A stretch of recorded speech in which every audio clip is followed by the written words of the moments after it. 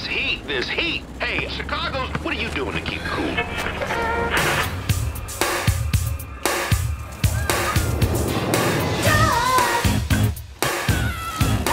Michelle thought it wasn't a date.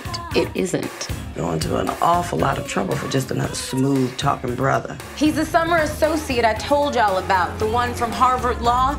He invited me to a community event. So what's this boy's name? Barack Obama. Barack Obama.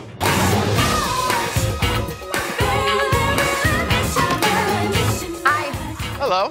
You're late. I was hoping you wouldn't notice. I expected it. You were late for your first day of work. You noticed that too. I'm your advisor. I'm supposed to notice. Well, Michelle, all set?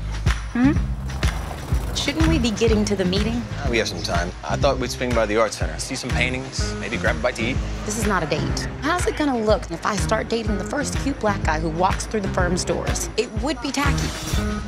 You think I'm cute?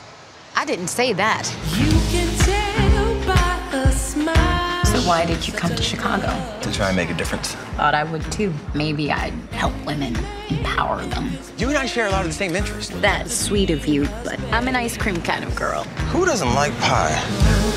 This Barack's woman, Michelle. Finally a sister. We're not together. Pretty good setting to bring a girl surrounded by people who adore you. We gotta stop thinking no is the end of the line. You flip those letters around, you get an entirely different word. On. As in carry on. And an inspirational speech that had everybody in awe. Say it with me now. They say no, we say.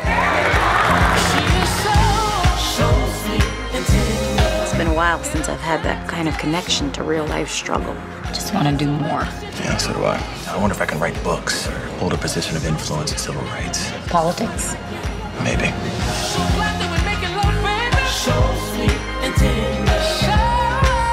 You want some? Sure.